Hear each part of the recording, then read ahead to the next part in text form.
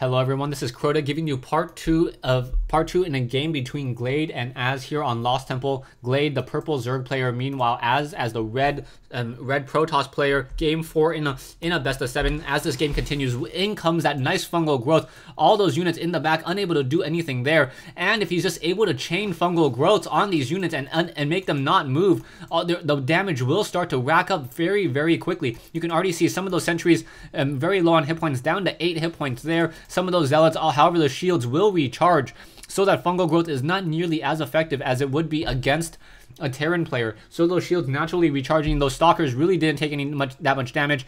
The zealots did take some damage, however, and now we see Az getting those colossi. So now Az getting those colossi will be able to move out and shooting down those overlords, and now taking down a couple of those creep tumors as well. A little surprised that we do not have an observer out, and now we finally see Az trying to take down these destructible rocks. These destructible rocks will get taken down very quickly by the sheer army size of Az. Az sitting at a 6,000 mineral army compared to Glade's 2,000. However, taking a look at the larva count, we should see Glade sitting on a lot of larva. So as long as Glade has the larva and the economy, he will be able to... Wow, that is a ton of larva. Yeah, all of these larva...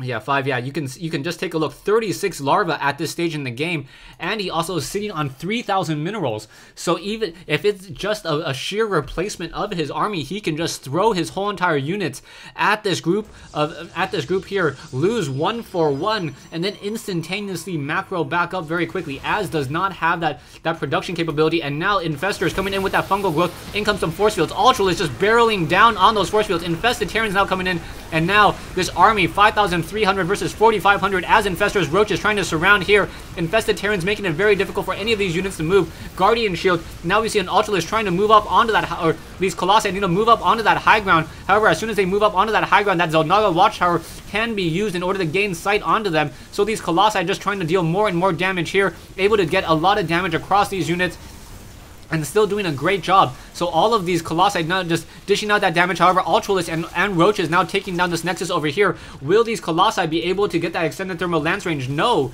So now trying to get more and more Zergling kills. Roach is now making their way towards this one Xel'Naga Watchtower. Infested Terrans now dealing damage towards these Colossi as well. Colossi trying to move away from those Infested Terrans. Ultralist taking damage as well, as they're just trying to use that high ground to their advantage. We now see these Infested Terrans trying to get in position. However, will only be able to deal damage towards the shields, and very nicely done. However, the Ultralist now coming straight into the base, getting choked up here. Infested Terrans now spawning up as well. 2 Colossi onto that high ground. This Colossus needs to back up. There we go. Able to just fight in a very, very defensive posture. These Colossi, however, not joining in on this fight. No extended thermal lance range research there. It is being researched finally. However, it may be too little, too late, as Ultralist continue to just charge head on into this base here.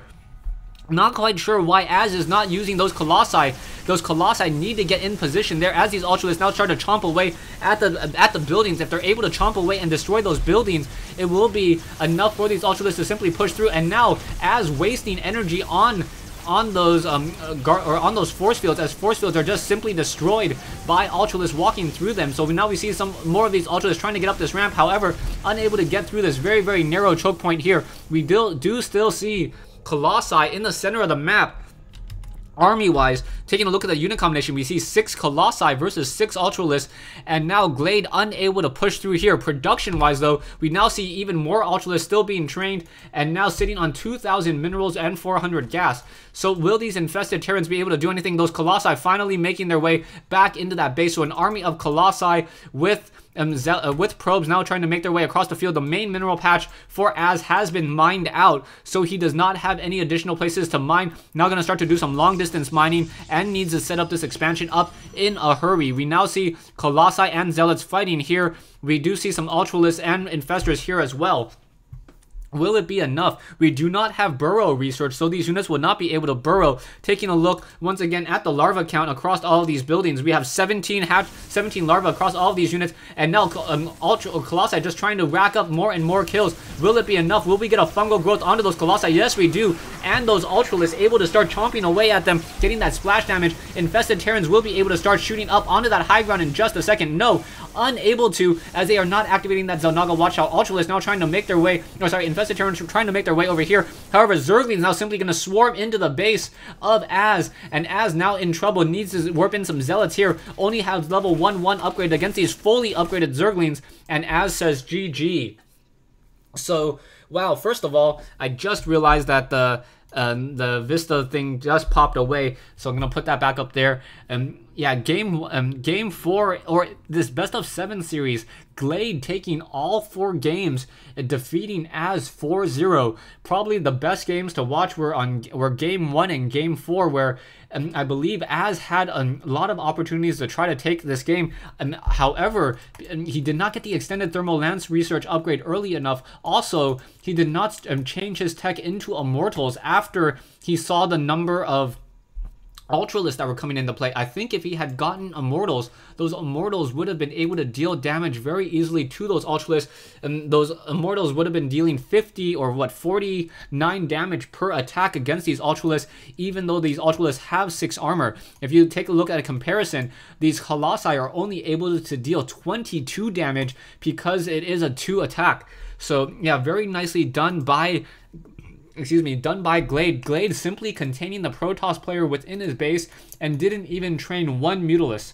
Thanks for watching. Thanks for listening. I hope you guys enjoyed this best of 7 series between Az and Glade, and the final game taking place here on Lost Temple.